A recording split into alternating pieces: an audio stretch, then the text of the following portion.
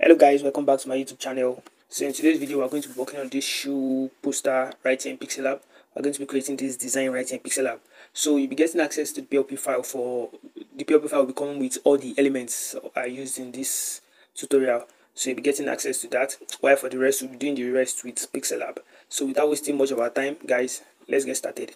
So real quick, I'm going to disable the original design which I also edited with Lightroom. So I'm going to disable that, so you can see this is my plain background. So since it's a PLP file, you should actually get that, but just to show you how I did that, this is what I did. You can see the gradients section here at the bottom here. You can see that, and that is that. I just picked the color from the main shoe. That's what I used.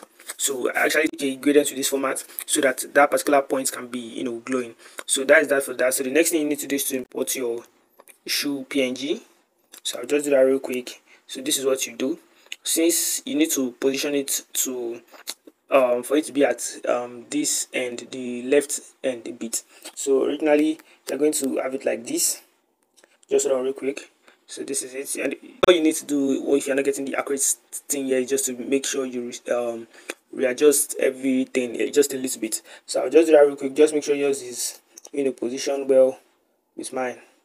So I'll just do that real quick. So this is it, this is where it is. So I'll just lock this layer so I won't tamper with this anymore. So now this is the next thing which we have to do here. You can see that that part is a little bit glowing. Let me just show you guys what I did. You can see that. So I've actually shown you guys multiple times how I create this glowing effect in Pixellab. I've done this over and over again. So all you need to do is to select a shape. I normally use a circle shape, then go to gradient. So once you've gone to gradient, for this original position will be here. So you click on this drop icon here, and whatever color is here, just make sure you put it at this end to make it transparent. Then I'll move this all the way to the middle here. Then for the second gradient format here, should be white. So that's how I did that. Okay, let me just leave this here since I'll still use it. So I increase the size like this, and I place it all the way to the back. So you can see that's what I did. Since I've duplicated it twice, that's why it's actually glowing more. So I'll just undo this. Okay, still here, let me place it to the front since I still need it.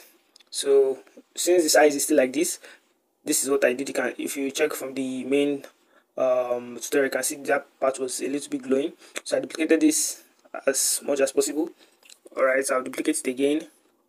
I'll duplicate this again, and I would I'm just resizing this.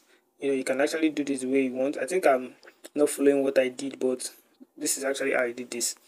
So I'll just place this here as well. Okay, yes, this is it. Yes, it's still it. I'll just place this here as well and bring it down. Let's be touching the shoe part a little bit. So the next thing I did here was this main background, which you see in the PLP file. So once you've done that, you just make sure it is at the bottom end here. Just bring it all the way down to it's at the bottom end here. Centralize this. So what I did is I changed I went to color filter, and I changed the hue to 178. I went all the way to 178. I made the saturation to be 25. Sorry, to be minus 25 rather. I did that for the saturation. Okay, I also touched the brightness to minus 36.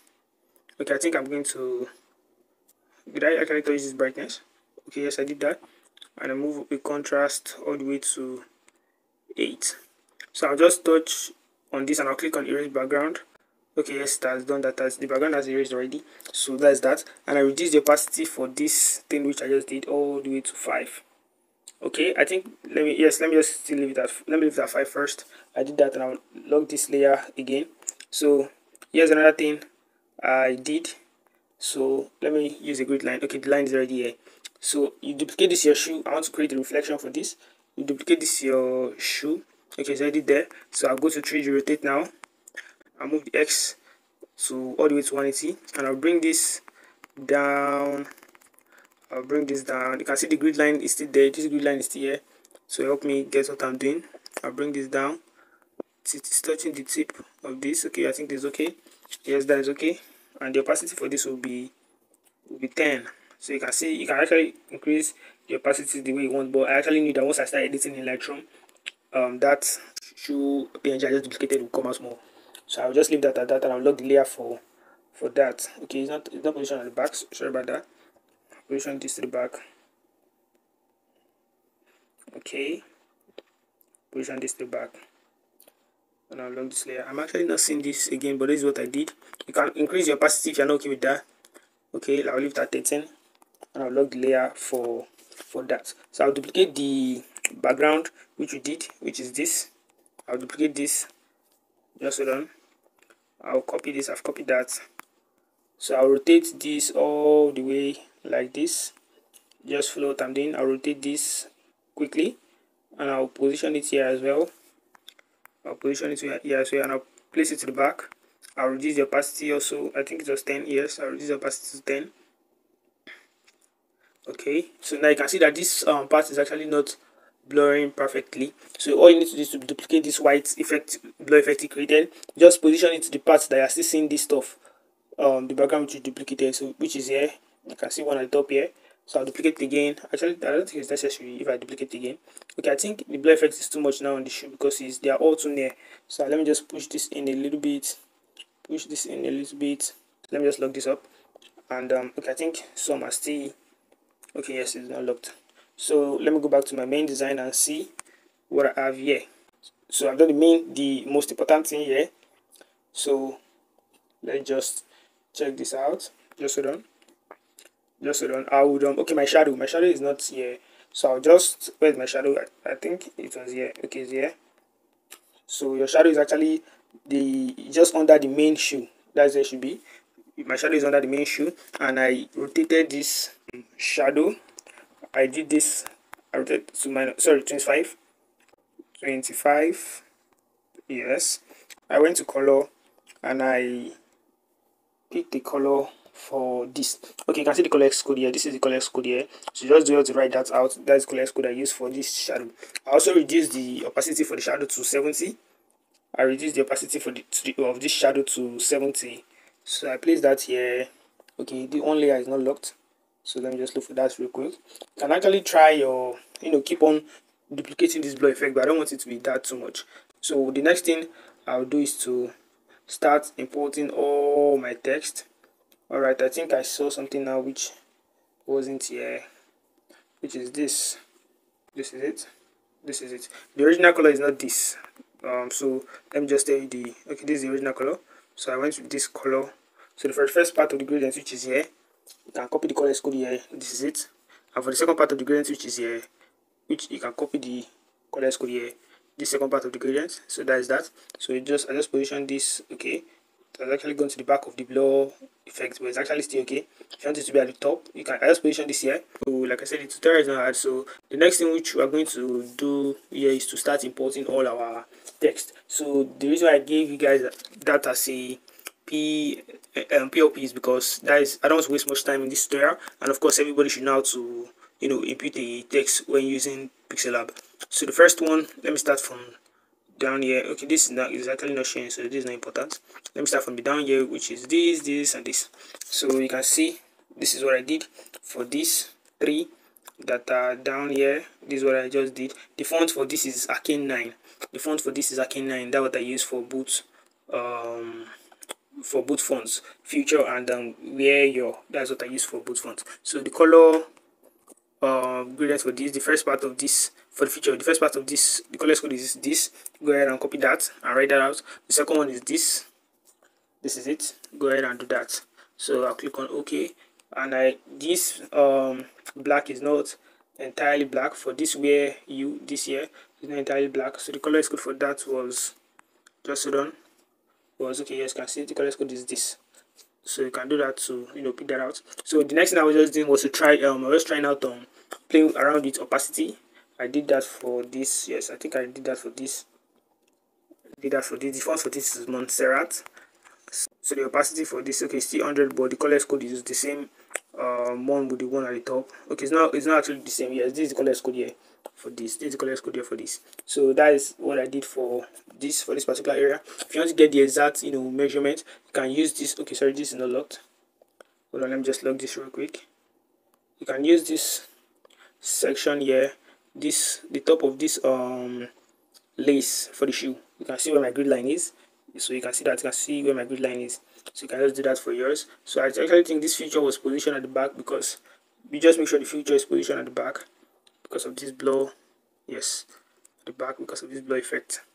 So it's touching the future a bit. So let me just, this that is actually complete. So let me just, real quick, import all my text. Everyone using Pixellab should be able to do this. Should be able to do this. Yes, that's right. So for this particular one, this you can do this with your phone. This is what I did. I just use hyphen to do that. Let me just show you real quick. This is it. This is it. This is it. So this is what I did. I went back down and did this again. So that's just that. That's what I did. So that is that for that. I positioned that there. Did the next thing, which is this. Everyone using Pixellab should be able to do this at least. Yes, you should try this out yourself too. Everyone using Pixellab should be able to do this. These are just text. So for you can see this part, this area here, what I did was to duplicate this text and reduce the opacity for this. Okay, I didn't tell you the size for this text, but since I think the size is there already, since it's already a PLP file, the size for this is 85. The size for future should be 85 too. 85 as well. Okay, I can't get, okay, future is down. The size for future shares is also 85. So that is that for that. So for this part, the size for this is 54. For this part here, size for this part is 54. So I reduced the opacity for this particular part here, and the opacity was 5. So 5. So, okay, the opacity was 5, and this icon which was here, this element was here that I duplicated this. The opacity also was 5. This are just text available color. You can do this yourself. Honestly speaking, you can do this yourself. So the next thing which I did here was this. So this is it. This is what I did. All you need to do is to, you can see, let me show you. This is what I did. So once you've done this particular stuff, you just go to curve. I duplicated that. Where's my curve? Okay, this is it. Minus 100. Why this top, this is there are two. I duplicated this 1, 2. So the top is plus 100, down is minus 100. So you just need to position it there the way it is. That is actually that for that. And then the font for this is for the MLLL is bitrate. This one in the middle. The font for this is bitrate. So the last one is actually this, which is the shop now. In order to do this is actually simple. These are just two circle shapes. These are just two circle shapes. So what we did here was for the back of the circle shape is the same gradient color which we have picked from the for the feature, which is that. So the opacity for the orange circle gradient was 60, and the white on top of it, the opacity for that was 30.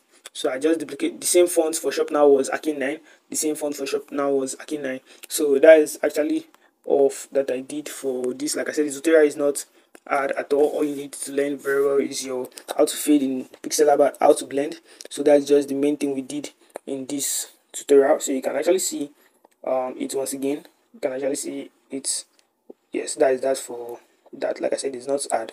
So that's that for that. So guys, if you found this helpful, kindly like, share and subscribe, and do what to let me know the kind of tutorials you like me to create this for my channel. Thank you for staying very much to the end. Thank you so much, I truly appreciate it. I'll see you guys in my next tutorial.